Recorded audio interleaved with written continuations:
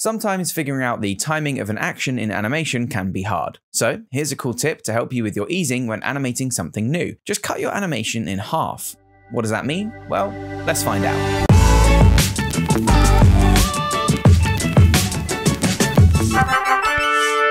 TipTut. So let's say we have a basic movement of this character lighting a flame in his hand. I'll focus on the hand movement for this video, but that same technique will apply to the head movement as well. So let's take our 3 key poses for the hand.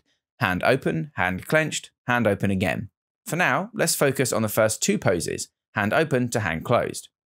I don't know how long I want this animation to be, so I'll figure it out by splitting the 2 frames exactly down the middle. Right now, open is on frame 1 and closed on frame 3. I'll add in a keyframe between them, giving us open on 1, blank on 3, and closed on 5.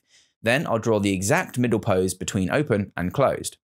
This gives us a perfectly linear animation with no easing. I can repeat this process as many times as I like, adding in another frame between 1 and 3, and another between 3 and 5. Then drawing the exact middle pose again, fleshing the animation out without worrying about easing at the moment. This gives us a linear animation on 1, 3, 5, 7, and 9.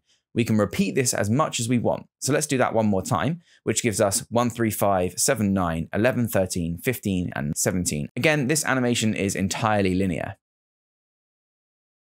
Now that we're happy with the rough duration, we can split the frames again, but only at the start and end, and start doing our easing. Let's split the first frame, draw exactly halfway in between, and do the same for the last frame. Now we've got a little bit of easing at the start and end. If you want more, just do it again until you're happy. So essentially, we've worked backwards by fleshing our animation out from the middle and expanding.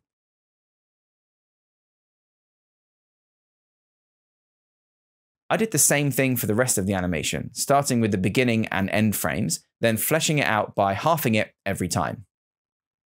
The flames I just animated straight ahead. Obviously, this little trick won't work in all scenarios, but it's one I use a lot when I'm just having fun figuring stuff out. Hopefully, you'll find it useful too, and it'll help you with your animations in the future. That's it for this video. Thank you very much.